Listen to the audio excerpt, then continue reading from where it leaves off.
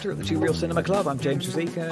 And you're not alone at the popcorn counter. My name is Andres Lorente. How are you? It's always good to see you at the popcorn counter. I tell you, I've eaten all of our popcorn and more. I can't believe. So we've just got out of seeing Flowers of the Killer Moon, and that was 3 hours and 20 minutes. That was so long. Wow. Yeah. Can you say anything different about me? Look.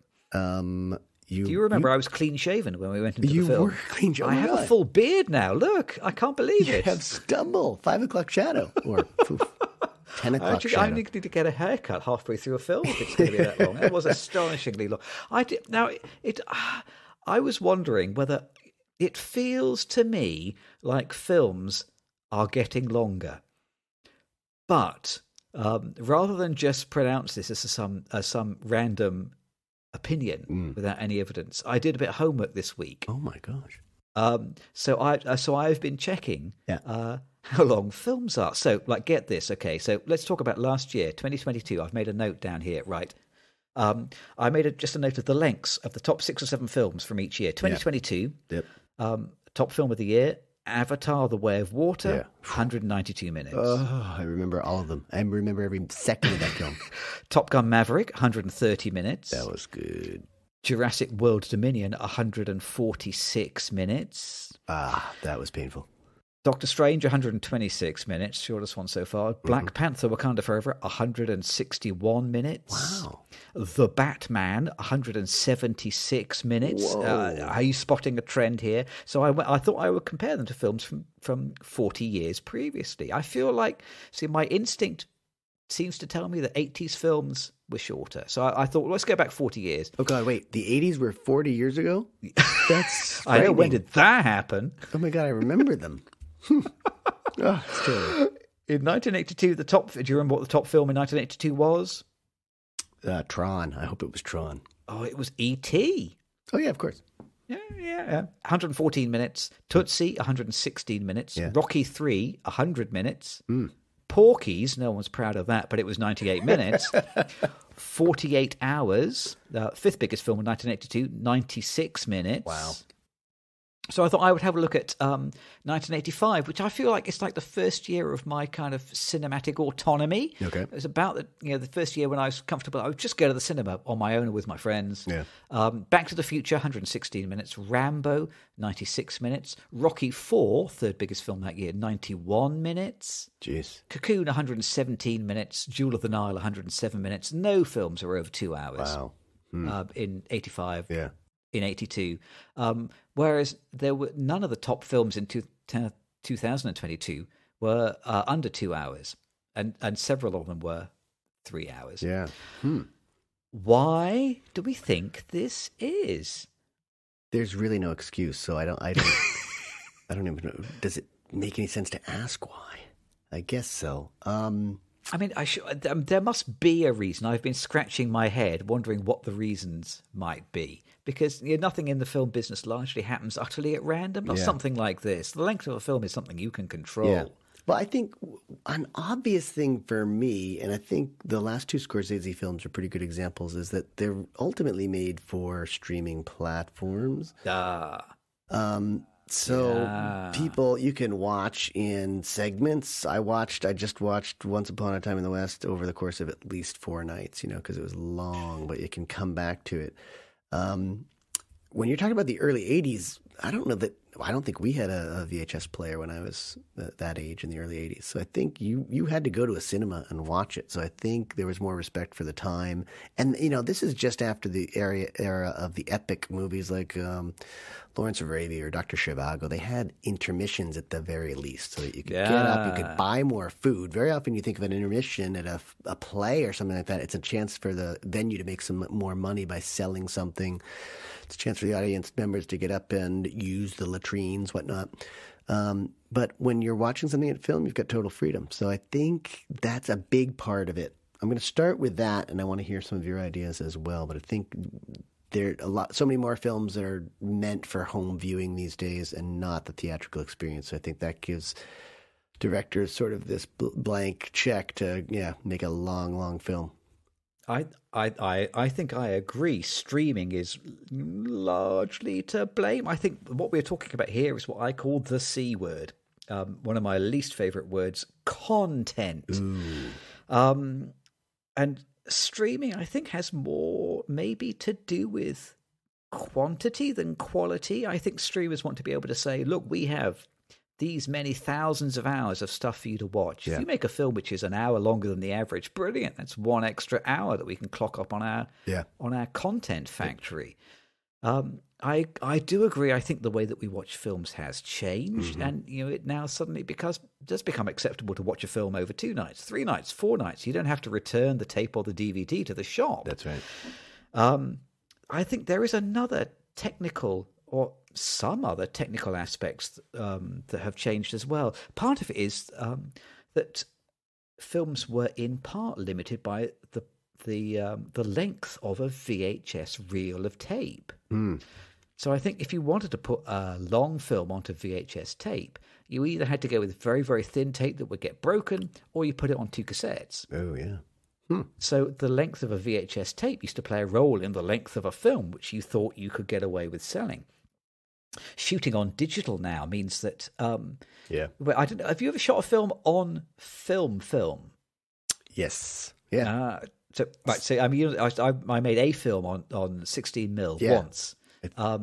And I remember being so shocked to discover at the time that when you press the shutter, certainly in this, and I'll do this in UK currency, but when you press the shutter, basically it's £2, £4, £6, £8, £10, £12. It's counting off the money that fast. Yeah, that's true. So, if your kind of actors are goofing around and making a joke, that's just £30 we've just spent you goofing around. Yeah. I can't afford to do that all day. Yep. Whereas, and obviously, the cost of silver nitrate on a strip of acetate, is not the most expensive part of making a feature film, but it counts for something. Yeah, definitely. And so, more shooting on digital doesn't mean paying for more feet of film. That's so, right. there is less of a cost in doing more takes once you've got your lights and your set up. So some of these technical changes mean that there are no longer the penalties for making long films. And if you're Martin Scorsese, you're 80 now, who's going to tell you, cut your film down? Yeah. Who's going to take you to one side and say, Martin, we can't afford it, make it shorter? No one's going to tell you that anymore. You can make the film whatever length you like. So who's going to say no? Yeah, I like that. I'm going to bridge those two ideas, I think, too, because I definitely think you're right about the cost of film. And for me, it was always scary to shoot on film because it was expensive, and it's so easy to mess up stuff, too. You're working. You've got the film reel in a dark bag as you're trying to, prevent it from being exposed. You're checking the film camera to see if there's a hair, any dust in the gate all the time. It's nerve wracking. So I think that's an advance. I think the thing you say about Martin Scorsese is connected to my idea of director's cuts and final cut. Like I think a lot of directors really do take their time making these bigger films these days because in part it's more of a director's medium now than I think it ever was before. I think it's more about writing. I think in the distant past, obviously when film came out of the theater, it's been sort of an actor's medium, of course, and they're commanding huge wages. But I think there are a lot of directors who really just like to show their chops visually, and that means setting up much longer scenes that are kind of harder to cut, I think. Because they're meant to be like calling card moments or statement moments on behalf of the director. So I think, not all directors are going to have final cut on a film, but some of the bigger names will. And as a result, they sort of show off a lot more, I think, and they really want to, just dazzle us with images. Sadly, I think very often they're just that. They're just images without much content in them. But I think that would also explain it. Another theory for me is that I think we are getting really hooked on more episodic television and limited series in a way that traditional television couldn't do because it was once a week. You'd have to wait before you could see the next episode of something. And nowadays, people are producing series, and then if it does well, all of a sudden there's a new angle, so we've got to do another series. But when you get a long film, you're essentially watching a series television, but at your own pace, right? You're breaking it up. So I think viewing habits have changed a little bit, and we are expecting to maybe have a longer piece of work that we can watch over days, weeks, months, whatever. But so I think that is affecting filmmaking a little bit. Like we're blurring the lines between series television or episodic television and feature films. And then there is this issue. I think the other reason why streaming is to blame, we've got it in for streaming tonight, is that streamers. Because we've all got so used to streaming movies at home, and if I wasn't watching movies for the pod, there would be plenty of films where I'd think, I'll wait till that comes out on streaming because it'll only be, it's like, it's a 10-week theatrical window now. It's not very long to wait. I'll just watch it at home on my big telly. In order to try and get people out of their living rooms and into the cinema, there's a kind of impetus to create event cinema. Mm-hmm. It's got to be like, it's got to be Barbenheimer. It's got to be something big. It's got to be Top Gun Maverick. Otherwise, people won't leave their homes to see a small picture. A medium-sized picture is going to prize people out of their houses. Yeah. But event cinema kind of has to be long to earn its name, doesn't it? I wonder whether people will leave their house, get on the bus, spend 20 minutes going into town, queue up, have a drink, buy some popcorn, go into the cinema, and then think, well, the film is only 90 minutes long. I feel shortchanged. It should be at least 3 hours and 20.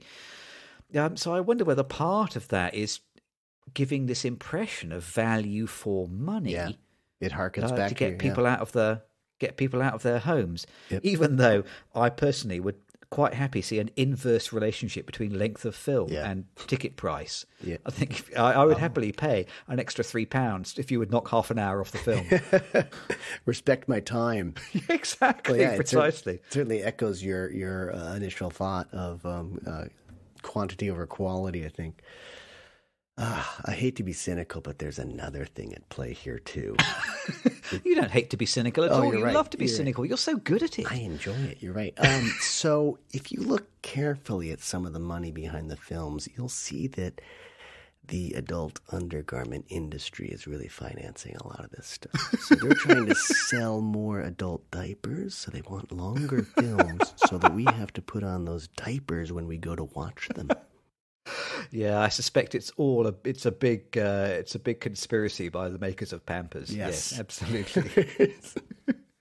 One thing that people do kind of bring out whenever I've talked to people about films are getting longer. Yeah. And people respond in two ways. One, they say no, it's just that you're getting older. Oh, yeah. And it's difficult to argue against that. But the other thing people say is that no, films are just returning to their normal length. The 80s was an anomaly. And actually, if you go back to the 50s or the 60s or the 40s, you have films like The Robe or films like Giant, Gone with the Wind. Gone with the Wind, yes, exactly, which is 4 hours or something, isn't Birth it? of a Nation, yeah. I suppose the big difference is that back then, people would have an interval. If the main function of a cinema these days is to sell popcorn, I think that is how most exhibitors make most of their money. It's on the concessions, not on the ticket. Yeah. Then maybe they should be welcoming long films so long as they can build in an interval. Yeah. I did read an article in the UK press saying that some cinemas have been screening Killers of the Flower Moon with an interval. Oh, yeah. That's a great idea. And Scorsese is not pleased about this, but the exhibitors were. Oh. And so were the audiences, because they could go to the lavatory and then they could come back and buy more drinks. Yeah. Everybody wins if you have an interval at least. Yeah. Can we not bring that back? Do I feel like am I dictating cinema programming through the strength of my bladder, do you think? Please. I'm on your side. I just get out of that theater. I still have to go to the bathroom. So I would say that I think cinema's role has changed a lot. I mean, in the days of some of those films we mentioned, Birth of a Nation or Gone with the Wind, there wasn't a whole lot more going on. There was no television. So it was an event to go out. So you'd want to spend a day. And in fact, they used to show double and triple features. And I don't know if I told you about when my grandfather had the very small version of the circus or the show.